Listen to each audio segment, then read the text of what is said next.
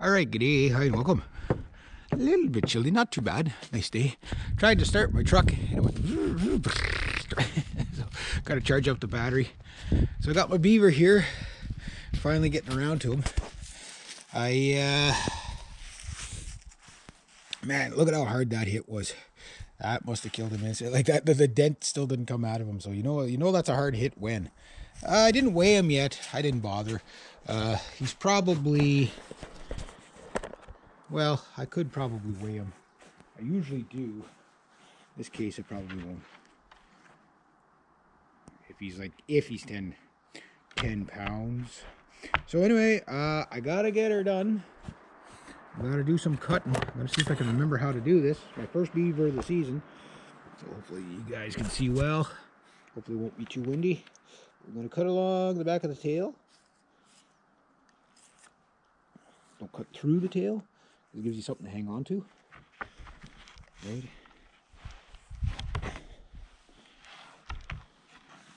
Ooh. Careful. Okay. And then what we're going to do, forgot the bucket. Oh. Okay, I'll use this.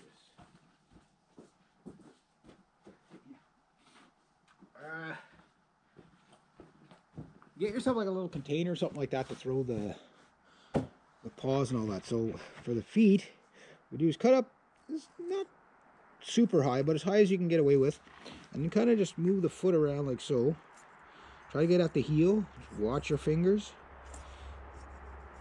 Right, and we're going to take right at the joint. I'm going to take it all the way off. But try to leave as much of the hair as possible so you have something to tie. A lot of people make that mistake where they cut too high up on the leg and then they have nothing to tie on the other side. And then you just cut it off at the joint or pull it off right there. Do the other one again, cut up nice and high. You don't have to worry about the fur grade here because this is all going to be tied in anyway. So, but just try to get it to the base of the foot as much as possible, and that way you have as much of the leg left as possible. Because once you get him on the board there, he's kind of stretched out and can make it a little bit tough to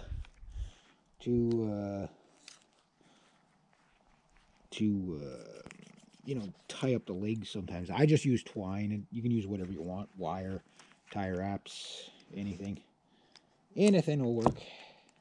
And then just again take it off the bone. I wanted to get him done yesterday. He's just starting to stink there now, so I mean he's stinky enough as it is. Same with the front paw. Try to get it at like the pad of the foot. Again, always cut away from yourself. Again, leave as much as the leg as you can because you're going to tie all that off. Just come across the top. And beaver hairs, it's kind of coarse, so it does dull your knife quite quickly. So sharpen often. Like that. Ooh, put that in there. And I'm not going for, I know there's guys that skin beavers in like a minute and a half and stuff like that, but they don't show you how many holes they put in the beaver. Okay, that's time for a sharpen.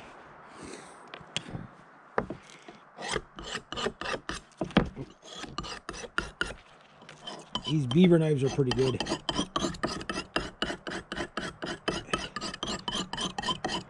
I haven't used this since last year, so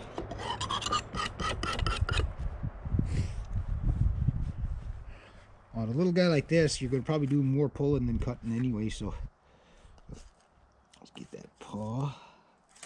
There we go. Now, to open them up, watch these here. Try not, I know what I got to grab. I got to grab a rag.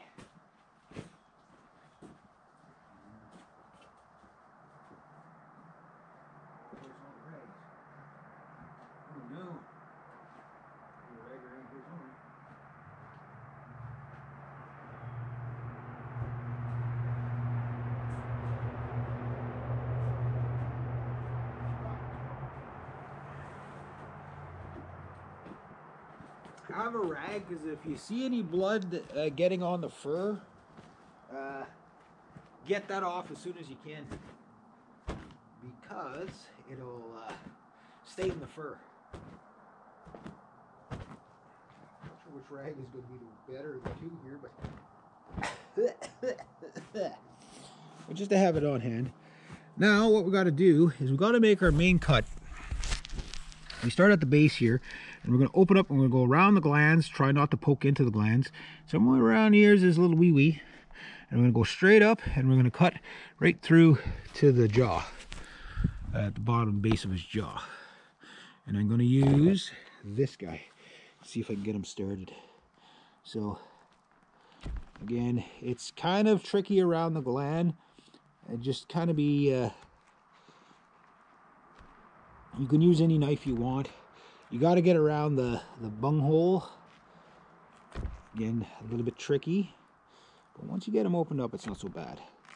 Because if you don't want to poke into anything, and you definitely don't want to poke into his gut. There we go. So, coming around. The idea is just to open them up. And sometimes it gets a little messy at this point, but just pull up so that you don't get, what do you call it, into the gut. So almost around there. Your first one of the season, take your time. You can kind of get a little bit, you got to get your learning curve back again. And just pull up like this so you know you're not going into the gut no matter what. Because once you open the gut, like it's just a nightmare at that point. Everything will just flop out and you'll make a mess of everything. So just keep like that. Try to be as even as you can so the pelt stretches even. So you're aiming for the center of the beaver as much as possible. This is what's called an open pelt. When you put them on a board like a sock and stretch them like a sock, that's called a cased pelt, for those of you who don't know. So again, just pull up a bit. Make sure that you can see the membrane between the carcass and the membrane stretching. When you see that little stretch, that's when you put your knife in. And when I get a bigger beaver, what I'll probably do is I'll put the GoPro on my head so you can see it from that angle too. The big one is that just keep mindful as you're pulling that you're not doing this and then your cut's starting to go this way. So like always kind of like aim for the bottom of the jaw. Now when you get up near the chin, just be extra careful, because if you poke into the chin, that's where there's a lot of blood there if you poke into that. So you don't want to do that, because then the way they grade the furs is they grade basically the furs. I'm at his lip here. So almost. There we go. So now he's open. There we go. So I'll just show you really quick. Wipe your hands off him because you got grease, and grease gets on the pelt. The other thing is, I know I see lots of guys, they do it mano a mano. Wear gloves, because the parasites are in the blood, stuff like that. So you can see what I did. So you just pull up like that. You see the membrane comes up. Membrane comes up. And you can see I open them up this way. So why I cut the feet off is that it makes it easier to pull the legs through a little bit later on. Then I'm going to grab my other knife. And, well, before I even grab the knife, he's a small enough guy, I might be able to just tear him a little bit.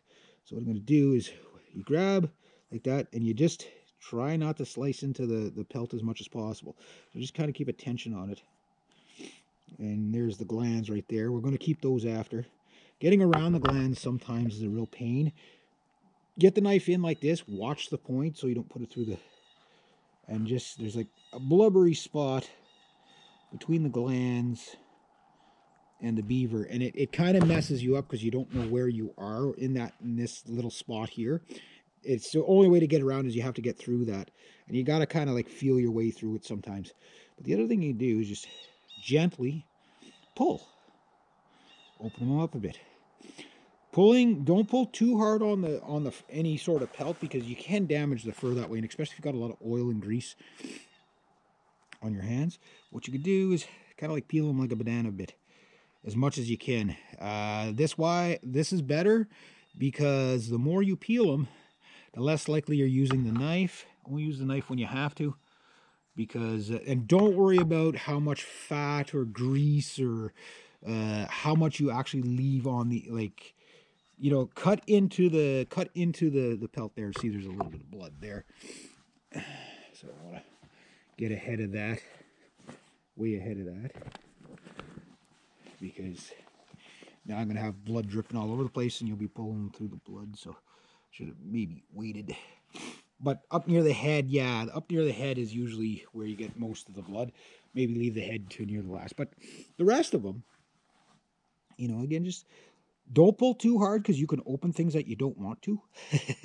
And don't, like I say, don't worry about how much fat you leave on the pelt, because you're going to scrape that all off anyway. So here's that membrane I was telling you about.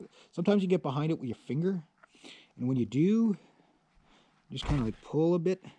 So there, now I'm at a leg. I think I'm at a leg. Yeah, I'm at a leg.